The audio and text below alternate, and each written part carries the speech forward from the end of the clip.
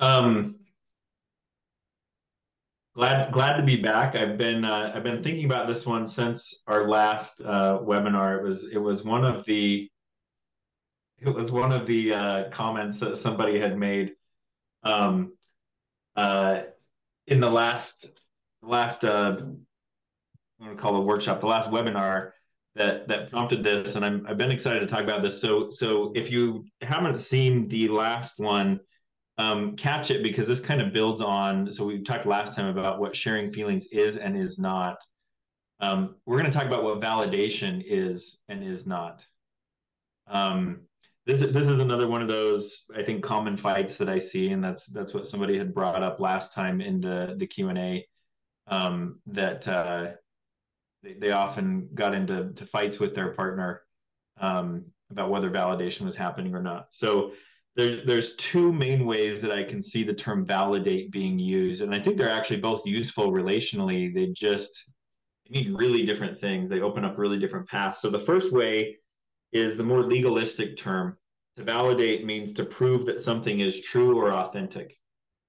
And the second way that I see the term used is to prove or confirm that a person is valuable or worthwhile. So think here branches on a decision tree, and really think about when you run into these validation issues, think about what kind of validation you're actually going for, what kind of validation is actually needed. Like I said, I think both of them have a really big role in healthy relationships. They're just not the same thing. They can't be treated the same way. So um, let's tackle each of these paradigms. I think that wires often get crossed. We misperceive, or we try one set of validation skills for the other kinds presenting issues, and wires get crossed, and lots of relational dissatisfaction ensues. So let's tackle the first definition.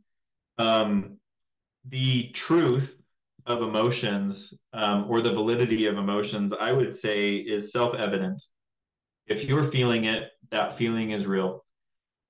Whether or not the premise, or whether or not how you arrived at that motion is certifiably true or not, that's not how emotions work. Emotions are not based on facts. In fact, it's a completely different system in our neurology and our brain, how we arrive at logical conclusions and how we arrive at emotional conclusions. And both of them are valid.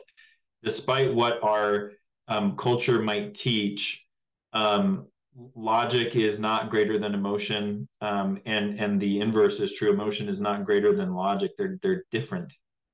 Um, Different ways of knowing, some would say, and being in touch with both are really important.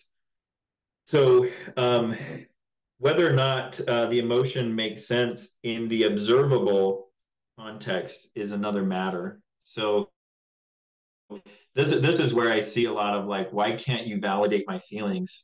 Why can't you tell me they're true? A lot of times, uh, objectively, legitimately, a partner may struggle. What you're feeling does not make sense to me right now. I can't see the connection between what I perceive just happened and how you're feeling. That's not to say that the feeling is out there in no man's land and it doesn't connect at all. I think every feeling connects to the situations that bring them up. It's just we often have to do some work to get under the surface, beyond what is observable, to make sense. So, call back to the last webinar, justifying your feelings doesn't prove that they're right or not, because feelings are completely subjective. So that's the point. If you need validation in the first sense of the word, the proving that it's true or authentic, um, that actually can't come from another person, because that other person doesn't have access to all the data you do. Um, So I see a lot of fights where one partner wants validation for their intention or efforts. Can't you see that I'm trying? I get no credit. Um, why can't you see past my past mistakes? In other words, give me credit for what I'm doing right now. I think is those are all calls for Why can't you validate my efforts or my intention right now? So I'd go back to that question, who can actually validate, who can actually provide proof for the first form of validation? I think it's the person who's seeking it. So if I'm telling you, hey, I'm not trying to hurt your feelings, and what I said, just give me the benefit of the doubt. I actually think that maneuver, that outside maneuver right there, wipes away any authenticity or truth to what you're saying. I'm not trying to hurt you. I don't want to hurt you. If I keep doggedly going after that, just give me credit, just get some thick skin. That's not showing that I'm going for sensitivity towards your feelings. So a lot of times validation in the first sense, it cannot be immediately given. It can't be immediately proven, especially when it comes to relationships. The validation of here's my intent is often borne out more over time. So by that I mean, let's say that I say something insensitive. We're having an emotionally charged, important conversation. I say something insensitive and I say, I didn't mean to hurt you, calm down. Um, I didn't mean to hurt you is fine. I would take the calm down out of there and then focus on what are my actions next? Do they align? Do they prove my intention is actually, I'm not trying to hurt you. I want to help you. I want to be here for you. And your partner can never ever validate what you intend. They can never ever validate what you feel. Only you can. So I would say the person projecting the need for validation, which I'm not saying that facetiously, there is a real need for that. The person who's projecting that need needs to drop the immediacy of that and needs to drop the burden that they put on their partner to prove to me that what I'm feeling is true, or prove to me that what I um, intend is true. It's actually the other way around. Let me prove to you that what I'm feeling is real for me. And what that actually looks like is I may hold a boundary around that. I'm sad right now. And I can appreciate your desire to make that stop, but this is my feeling and I need to feel it. Or again, like proving the intent. I'm not wanting to hurt you.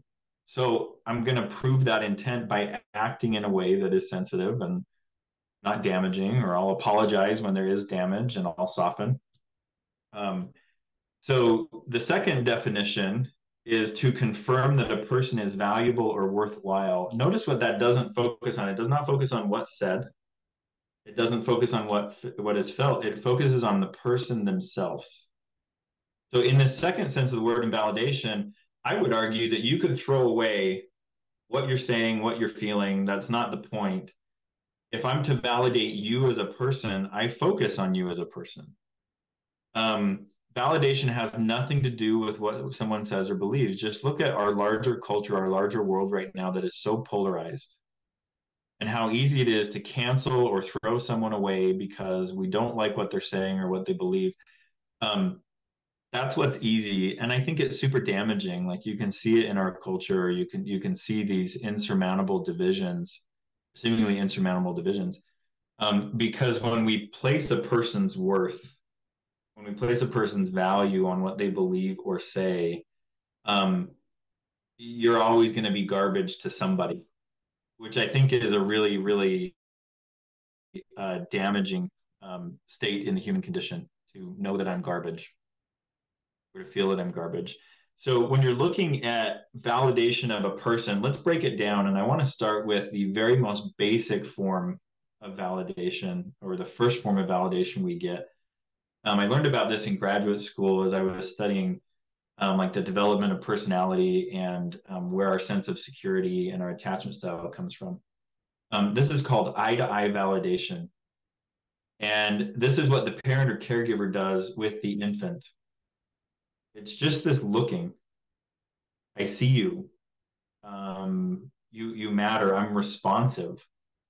So, when baby's upset and gets that furrowed brow and that downturned face, eye-to-eye validation, this would be beyond eye-to-eye, and you could call it more like eye to face validation. The baby starts to feel sad, and I show you, I see that. Oh no, you're sad.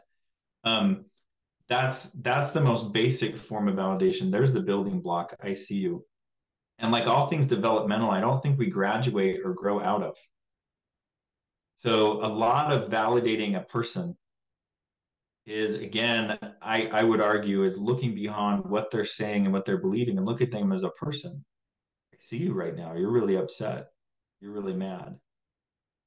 You really feel mistreated.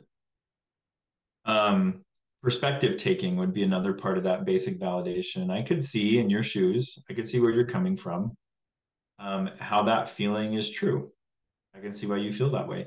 Just a couple of weeks ago, our family had a big, uh, it was a big moment in our family, a big heart to heart.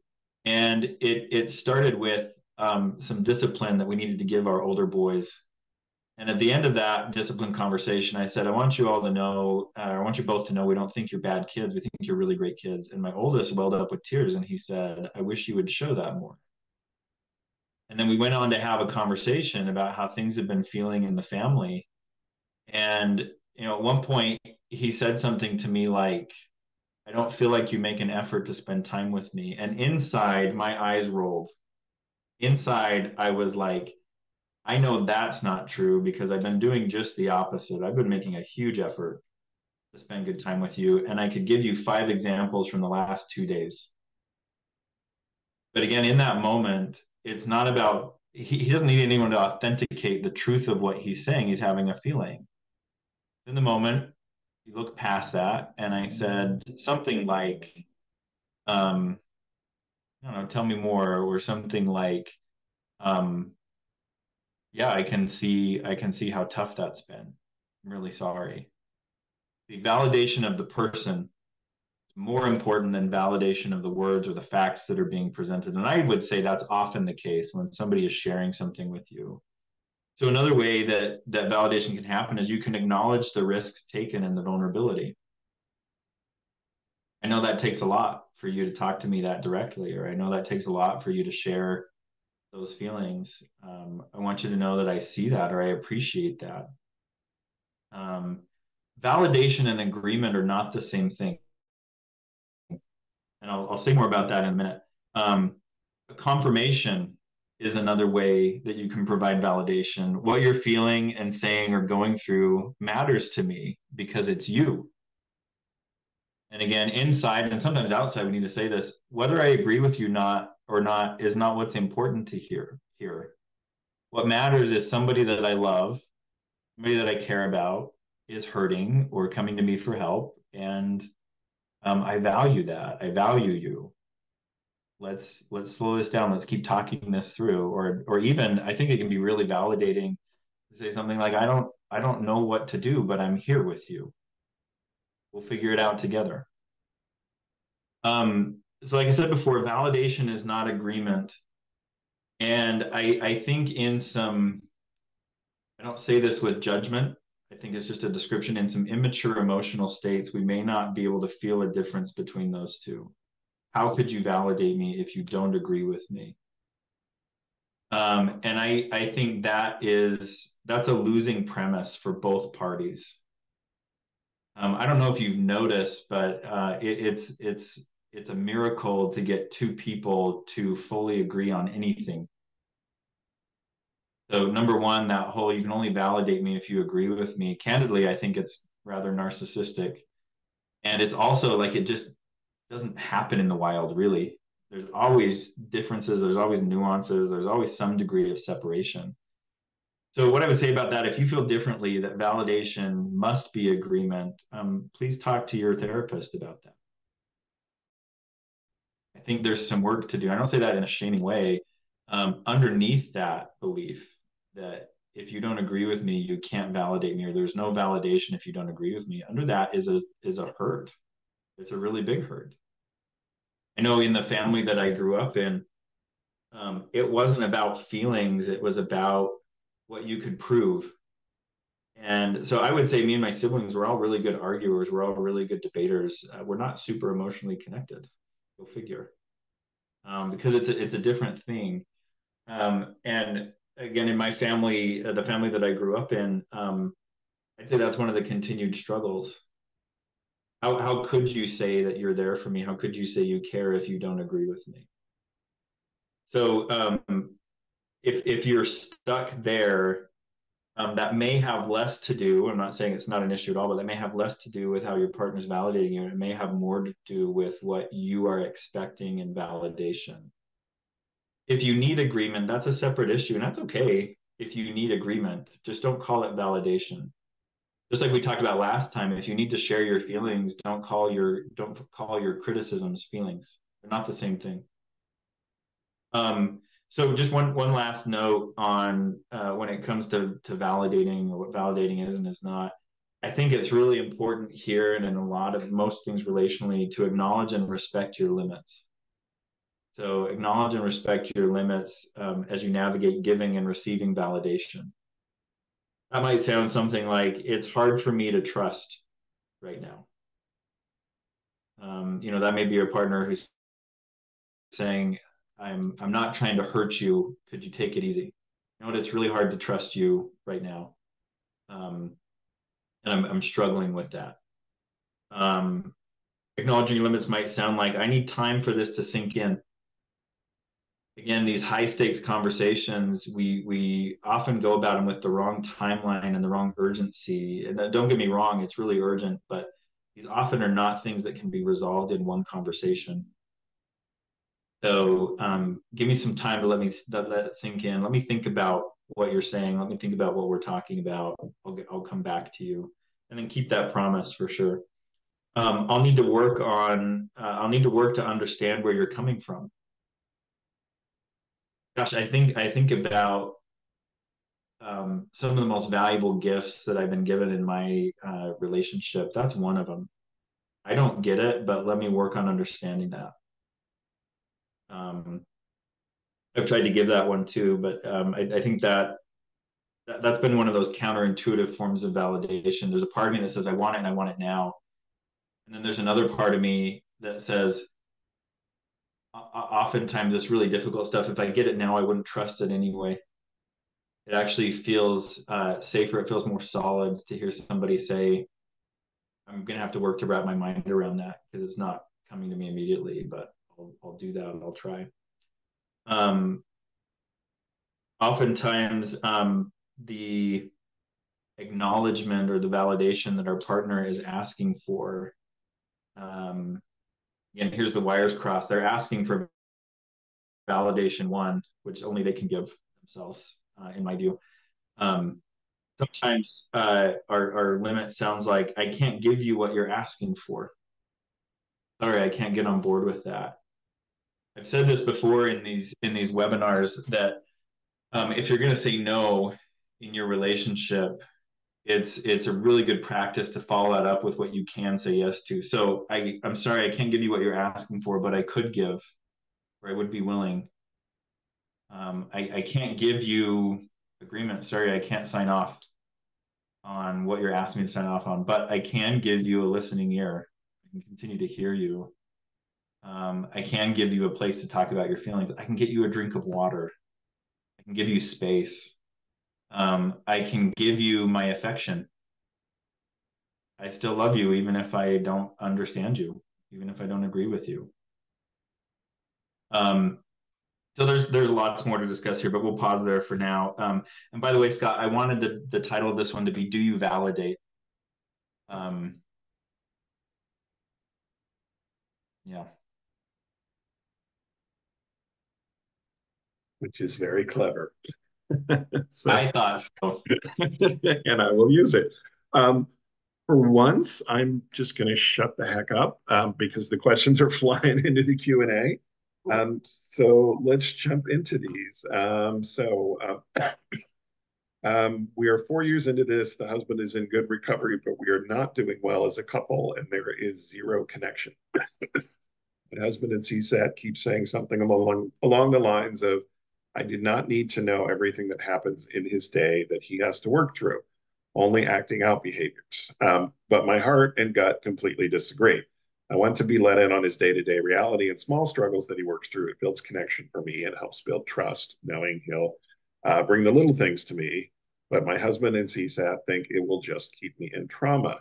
I feel that him bringing me into his life and struggles is what's missing from our marriage to feel real connection again. Um, so, thoughts here. Yeah. Couple thoughts here. Dr. Adams and I will be presenting this on this part of this topic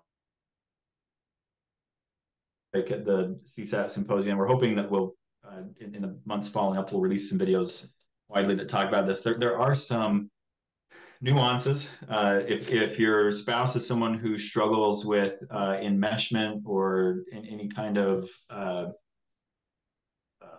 familial abuse, it might be hard to be open to that degree without feeling engulfed and smothered and intruded upon. So there's some nuances to navigate there. And my second thought there is I actually see an experiment set up there. And I hope saying that doesn't make it sound like I'm trivializing what you're going through, but here's the experiment I see. You're asking for, I want to know the little things. And my husband and his therapist are afraid that that will keep me in my trauma. Great experiment. Yeah. Bring me the little things, and my job will be to not have my trauma ignited. Let me show you. I can hold that. I can be useful. We can bond over that. And I would say that that would be the place to start. Would you be willing to try it? I'll work on my end. You work on the transparency. I'll work on my end where I'm not going to um, overload you or myself with my feelings or my reaction. And I'm not saying that those things are bad. Again, you got to think in relational space. What is natural and normal for me may have a completely different story for you. So I see this all the time with like the way that anger and intensity gets expressed in relationships. Um, you hear families, no, we're not angry, we're passionate. I actually think that that can be true a lot of the times, but if you get passionate in that way with someone who grew up in a home that was really quiet and really avoidant, they may have a hard time distinguishing between passion and anger. So when I say you work on your side, I'm not saying it is bad. I'm saying you're working with a partner who might shy away from that amount of transparency for an understandable reason. And it's the job of the coupleship to work out and negotiate how can we find what's best for us. So that's what I see right there is, there's give me a trial run on this. Let's see how let's make an agreement and let's see how it goes. I think that's one of the best ways to start approaching there's something that I would like to get or something I'd like to experience that you're not immediately on board for is you set up an agreement and then you work to keep it. That I would say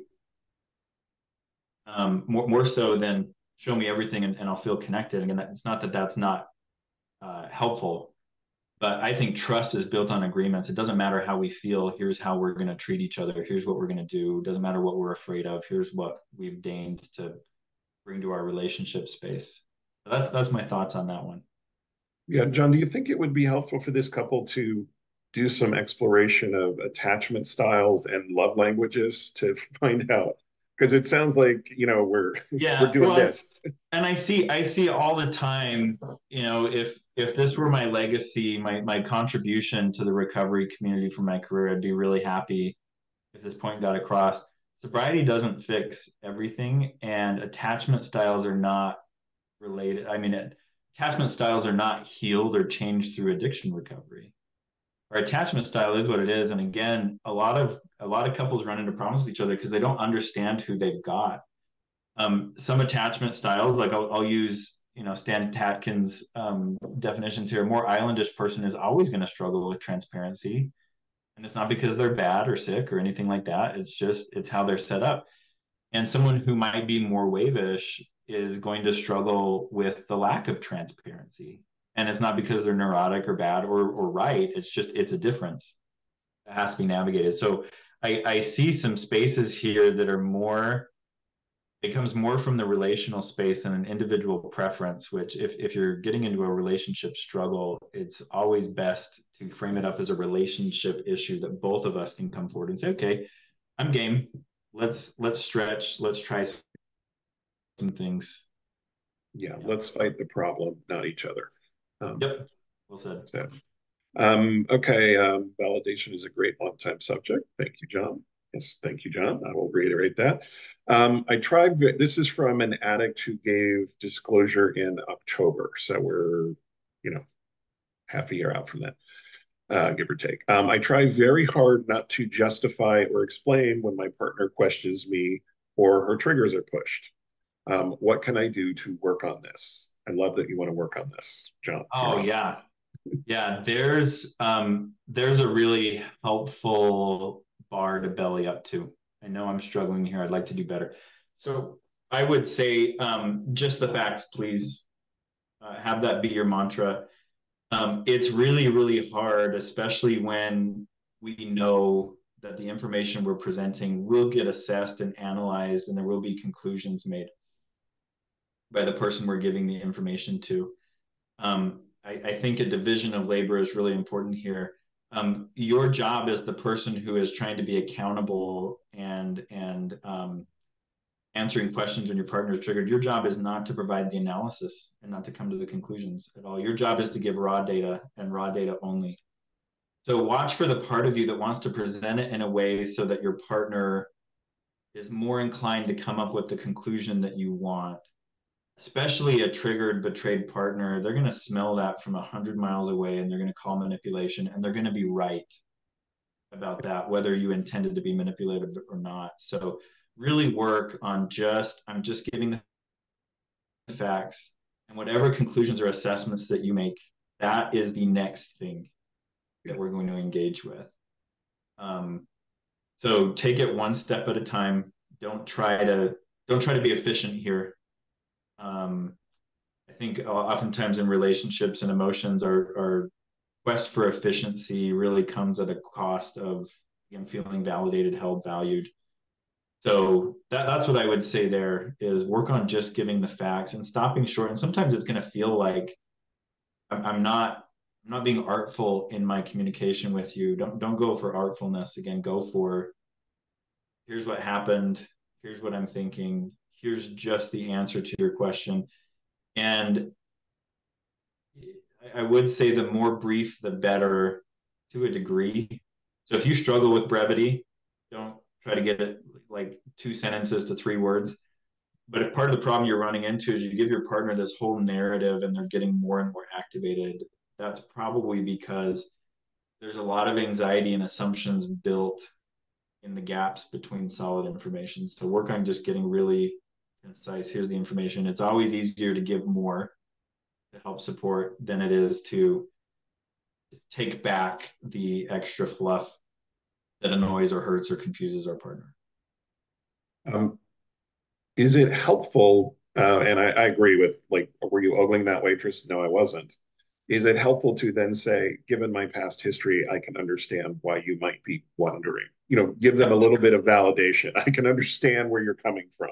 Yeah. There's the validation of the partner. There's the validation of the person. I totally know why you would struggle with this. I can see that, and I can even own. Um, I'm not asking you to struggle any less with this. In fact, if you weren't struggling with this, I'd be shocked. I'd be worried.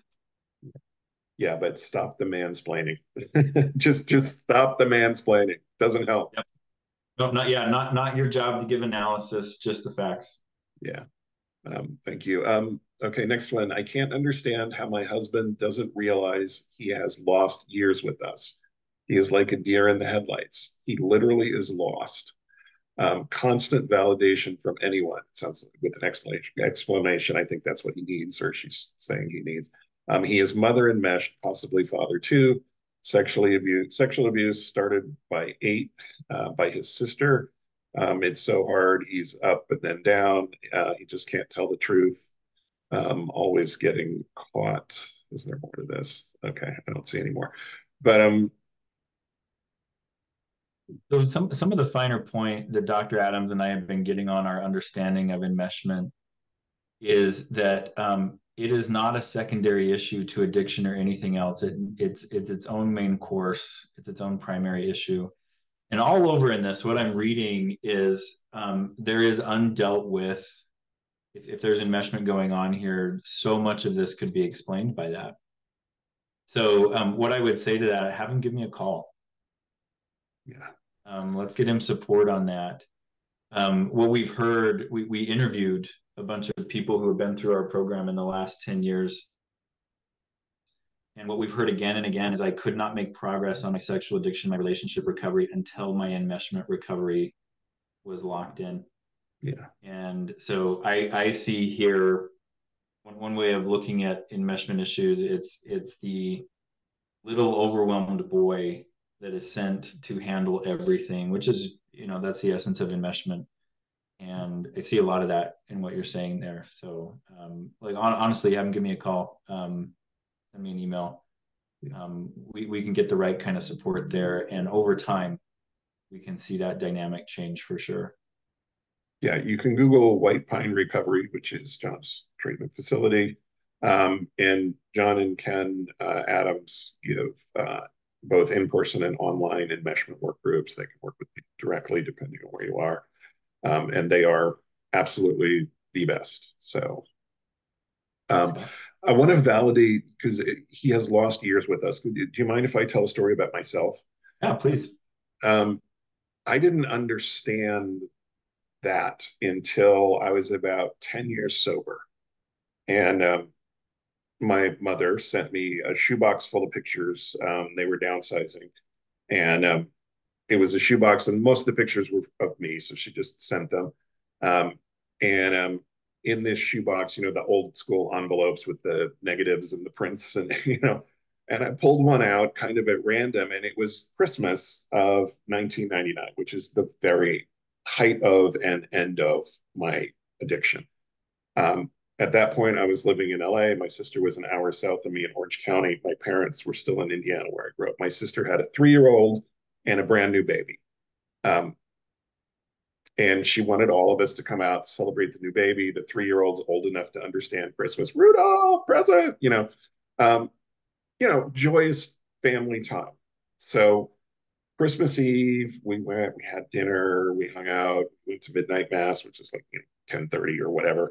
And then afterward, instead of staying at the McMansion in Orange County, I said, I'm only an hour away. I'm going to sleep in my own bed. So of course, I did not go home and go to sleep. I got high and drove around and looked for prostitutes all night because that was my mo.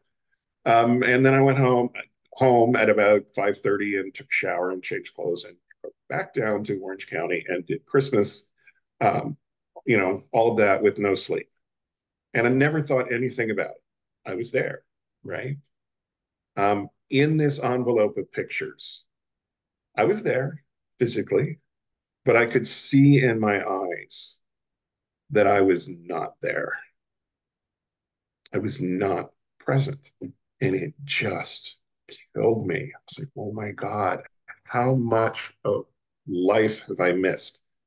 Not only did I cheat myself, I cheated people who love me, I cheated them because I was physically there, but not mentally there.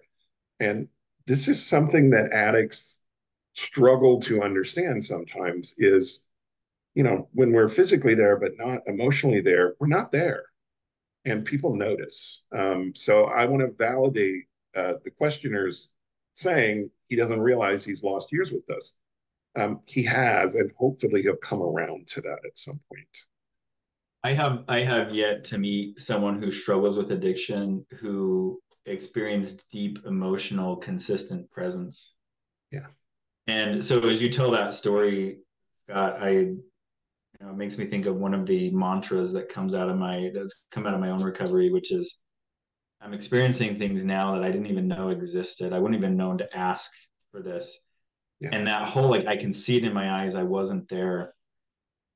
I don't think I would have been able to detect that in a picture of myself until probably 3 or 4 years post sobriety and solid recovery, because there's this side of like emotional presence and like connection and intimacy that it's not an intellectual concept. You don't get it unless you start experiencing it. Um, I really appreciate you. I really appreciate you sharing that. Yeah. And that was about 10 years into recovery. So it was blatantly obvious to me. But yeah, I would not have recognized it at the 1 year mark for sure. I'd be Yeah. like, oh, cute pictures, move on. Next one, can you talk about what invalidation sounds like? Sure. So in the spirit of what I presented here today, one form of invalidation I would say would be crossing the wires. So somebody comes to you with a big emotion, and rather than focusing on validating you as a person, you matter to me, you're worthwhile to me. Setting aside what's being said and believed, I'm here with you. That would be crossing wires in two ways, which invalidation can sound like, tell me why you feel that way. Which is not a bad question, but I think rarely is it delivered with real curiosity. It's more of a challenge. The other part of invalidation would be, remember that first form of validation, the legalistic, to prove the truth or validity. Only the person who's seeking it can do that. So if you take that job, let me tell you why that's not valid. Or well, did you think about blah, blah, blah? That's invalidation. I think anything short of um, what is happening right here matters to me because it's you. Anything short of showing that, saying that, that would be invalidation. Um, and there's really blatant, you're just wrong, or I can't accept you feel that way. Again, I think those responses, I can understand where they come from. It's this urgency to make this feeling and this dynamic that's going on, it's this urgency to make that die. But it flies in the face of what feelings are. Feelings aren't facts. They're not supposed to be. So if you argue feelings like facts, you're invalidating. If you are dogged in because I can't understand how you feel that way or what you're seeing or where you're coming from, it can't be like, again, talk to your therapist and maybe even use the term my narcissism because that's what that is. If I can't wrap my head around it, it must not be real. And I see this. I'll just tell two short examples. I see this going both ways in couples where there's been betrayal. So just the other week, I was working with a couple, and she said to him, he had betrayed her. She said to him, "My body doesn't let me uh, give you affection, relax around you all the time, even when I want to." And his response to that is, "It doesn't work that way. It's a choice." And I said, "Whoa, whoa, whoa, time out. Like that is one of the most significant things that's ever come on the lap of this relationship. Let's work on it." And so there can be this real invalidation from the betrayer to the betrayed. I don't understand your experience. It doesn't make sense. Therefore, it must not be true.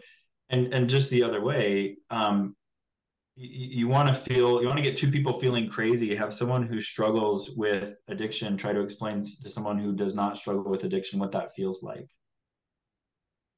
Early on in my career, I had one spouse say to me, I was doing an intake with both his husband and wife, and she said, "I need to know whether he's an addict or just an a-hole." And I said, fortunately, there's an assessment that can show us. We can answer that question. But there was a lot of like, even as it was diagnosed, it was addiction. There was a lot of, but wait, why would a person do that? And it's the beauty of going to 12-step meetings. Only someone who has been on the inside of addiction can understand what it's like for an addict. So invalidation comes in a lot of different forms. I hope those are some good examples. Yeah, I think they're great. I'm going to reword this next question a little bit. Is it harder to validate someone if, as a child, you weren't validated? You were not validated. Sure. And I would say there's a lot of like healthy relationship skills that are hard to do if you didn't experience it because they're not, it's not like it's not the kind of skill like I know how to take apart an engine and put it back together. It's not, it's more of a feeling thing. I recently had someone who I was doing an enmeshment consult with say to me, it's when it gets to this feeling type stuff I really struggle. Give me a discrete problem and I'm good, but it's this feeling type stuff I struggle with.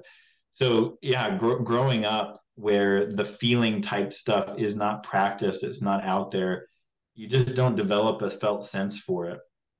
So yeah, it's really really difficult I think to provide that when you weren't because you may think, I'm providing validation because I'm doing the legalistic thing. Let's prove this is right, and I'm missing the whole point where your personhood matters more than your perspective or your performance. People who don't grow up in families like that, just it's not in their bones. They don't get it. They have to learn it. Yeah, agree. Um, how do I move past my partner's initial defensiveness and impulsive reactive response?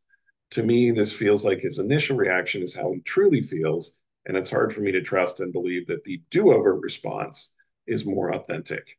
Um, I'm able to do this a few times, but it seems like this is how it goes in most interactions when I bring up my feelings and needs. The apology is not my intention, and I didn't mean to hurt you. Feel empty and unauthentic, especially when this happens repeatedly with no change. Yeah. So this brings to mind for me parts. Um, I think it can be completely true that the first response is how part of him feels. Could be completely authentic and true in that sense. And I can really empathize here with the I don't have it in me to try too many times in the wrong because it's confusing. So and that it's hard to accept apologies when there's not change. So there's a piece there that a lot of times in relationships I'll see there's this dynamic that keeps happening again and again, and we have to learn how to get supportively confrontational with each other. And by that I mean like in this situation, hey, I appreciate your willingness to apologize. I appreciate your willingness to come back on this, but I'm starting to get concerned that it's the same things you're apologizing for again and again. Would you be willing? Would you be willing to put a focus on just that thing? Really hunker down on that, work to understand that, and change that. Um, that's what I mean by supportively confrontational. Is we have to have an ability in our relationships to speak to the problems that are happening in our relationship. Um, I know my spouse and I have used this with each other before, and the willingness to accept I think comes more out of our agreement than is it authentic. We have been known to say to each other, do you want to try that again? Do you want to say that again? um because yeah, oftentimes, especially when emotions are high, my first draft response is not coming from the relational part of me. It's coming from a scared, defensive, one Yeah, person thinking part of me, and those parts of me are real. They're not going anywhere. um So again, the agreement is we're gonna enter this system thinking as a two-person system. So if we don't hit the mark, we're gonna say to each other, "You want to do over? You want to get the two-person part of you here." yeah, But again, that's not a mandate. That's an option. But I would definitely work on that supportive confrontation. Would you be willing to work on this? yeah. And for the addict who I hope is either listening now or will listen later, I am someone, my natural first reaction is to defend, always. Um, and you talk about this repeatedly. We talked about it when you discussed apologies a couple of months ago. You talked about it a little bit today. Sometimes we have to slow it down. Mm-hmm. Sometimes the best response is, I know I need to apologize, but I'm not there right now. And sometimes the apology happens the next day and it's real. Same thing with validation. Sometimes it's like, I know you want some validation. I need to wrap my head around this. Can I, Yes. Let me get because our back to you. first reaction is often the angry little boy part of us, or at least in my case, who feels put upon and manipulated and unheard. So I get defensive. So yeah, and I agree with John. It is a real response, but it's only part of the response. The rest of me has a better response, I hope. So yeah, I think that's actually what provides the trust in a relationship. Is not, are you devoid of these anti-relational parts or these parts that can hurt me? It's, are you committed to rearranging those so that those are not the parts that I am primarily in a relationship with? um yeah. okay. I'm getting some funny questions. I don't know, John, if you've been seeing them from. Oh, I've been responding to them. You'll hear about them Okay. later. My husband and I did. I'm not going to say. My husband and I just had our second discovery after 4 years. He has been actively acting out for almost 2 years, and I didn't know. He said, I felt like I could be a good husband and then it wouldn't matter if I was in my addiction. Ooh. Those words replay in my mind. He claims now that he is going to be 100% focused on his recovery. But after that statement, you know, she's confused. Everyone says actions speak louder than words, but if his actions are good husband, how do I know to learn the difference? But how do I, if he's otherwise being a good husband, how can this individual know if he's acting out or not? Yeah, the big thing that I would, if I were in your position, or if I was the marriage therapist here, what I would say needs to be gotten at is this belief. I actually I don't like the term here, good husband. And don't Yeah, get me wrong, that's a guiding star for me. But just as I would say, more importantly, is a good partner too. Doesn't matter if we're married or not. It doesn't matter if like it's not about me. It's about what you're experiencing. So yeah, this like, if I could be a good husband, it wouldn't matter if I'm in my addiction. To you, no. To your partner who says your addiction betrays me, it absolutely matters. It yeah, doesn't matter how you're treating or showing up on a day-to-day basis. If the undercurrent is betrayal, like that's not being a good partner to your partner. So that's what I would say. That's the piece that needs to get rooted out, and you two right, will have to figure out some ways to be able to demonstrate how the belief system is held. Because and this isn't a judgment on your spouse at all. It's a very self-contained, self-centered view there. yeah, If I feel like I'm being a good husband, if you think I'm being a good husband, then we got bases covered, and it doesn't matter what else I do. yeah, That's not relational, yeah, especially after your partner has made it clear, hey, when you betray me in this way, it doesn't. You're not being a good partner to me. So there's a belief system that has to be looked at and rearranged there, and that's not going to lend itself to here's my external behaviors. Like there's going to have to be some supported exploration of the for the two of you on what is the current belief system that my partner and I both hold. Um, yeah. yeah, Yeah, I mean, if I say I'm being a good husband, to me, that is a one person system. yeah, If I think I'm doing well and the neighbors think I'm doing well, then everything's okay. A relationship is two people, you know? yeah. I've had partners say to me before, my addicted, struggling spouse says we have a good relationship. I don't feel like it's a good relationship. Who should I believe? And the question just boggles my mind a little bit. I can understand why it's asked, but it boggles my mind a little bit. Why on earth, when it comes to like you're part of this relationship, why on earth would you discount your feelings? Just say, well, if you say it's good, it's good. Um, that's the two-person thinking that's necessary. Is at the end of the day, it doesn't matter how good of a husband I think I am. It doesn't matter how good of a partner I think I am. That's only part of it. You got to remember you're a partner to somebody, and their opinion of how you're doing really, really matters. Um, okay, what is a good thing to say to an addict who says, I don't feel good about myself? Isn't he in choice? If he chooses to, I guess, not feel good about himself, why does he say that? What would be a mature answer? So the addict says, I don't feel good about myself. How do we handle this? So because we talked about validation today, let's talk about validation. Yeah, I think the mature response is not a fix. I think that's really hard to hear from somebody that you love, somebody that you care about. I don't feel good about myself. You validate the person. I'm sorry, that looks like it hurts. Um, how do you feel about that? How's that working out for you? Um, I hope you can find some relief to that. That seems like that would be miserable. Because again, that's not that feeling. I don't feel good about myself. I think that's a statement of fact, not a statement of perspective. So from the outside, you can't change that. You can't alter that. It's not your job as a partner either to do that. So I would say on that one, look at the kind of space you can open up for acknowledgement and validation. That is the fact. That's where your partner's starting from.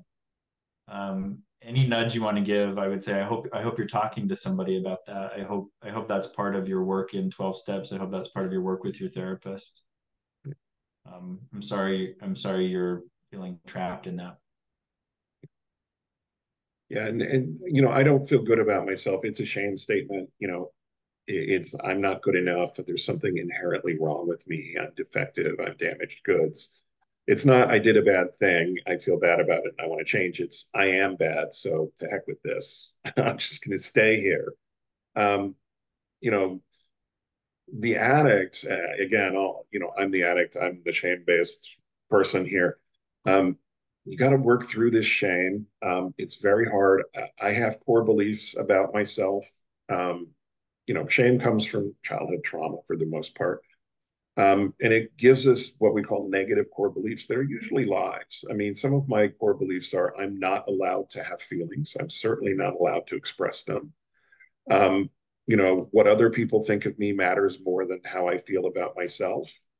Um, and the big one is if I show you the truth about me, you will run away. You will reject me. You will make fun of me. Um, you will not be able to get away from me fast enough. I mean, those are shame statements. They play in my head. I know they're lies. Um, but I mean, what is your advice, Jon, to an addict who's rattling around with shame statements? I mean, what should the addict be doing? Actually, I went a little bit different, Scott, with that. I don't feel good about myself. And instead of, I love Brene Brown's work, but I actually don't like her distinction between guilt and shame. Yeah, no. I think P. Melody talks about healthy shame and unhealthy shame. I like that Yeah, distinction a little bit better because I've actually said this really recently. I don't feel good about myself. And if I can identify real reasons, so lately one of the reasons I don't feel good about myself, I don't feel good in my own skin. I'm not moving enough. I can feel that in my body. Like right. I'm not getting what I need. That doesn't feel good. That's actually really helpful to identify. And as I've been, again, this really discrete thing that I can work on that has nothing to do with my worth as a person, as I've worked on that, I felt better in my own skin. Um, versus the I don't feel good about myself. Uh, Tell me why. Oh, because I'm a piece of crap. Like that shame that has to be worked on. Yeah, And I would say how I most often challenge this with the folks that I work with is could you imagine saying that to your child? I don't feel good about you because you're a piece of crap. Like, could you imagine saying that to your child? If the answer is no, you shouldn't have that going on inside. It's no better for you than it would be for you to say that for your child. So it's part of that ongoing. Basically, we have to learn how to care for ourselves. We have to learn how to show up for ourselves in recovery, and that's part of the hard work. Is I have a harsh inner critic. yeah. We are out of time. We're also out of questions. Thank you, everyone, for being here. Thank you, Jon, for a great topic. I will get this posted as quickly as I can. Um, Anything you want to say to take us out, Jon? Appreciate everyone being here. Next time is symposium weekend, so I won't be available, but we'll see each other again in May. Okay, I will. I'll take the 2 weeks from now off the schedule. Okay, Thank great. you. Thank you, everybody. We'll see you in a month. Bye.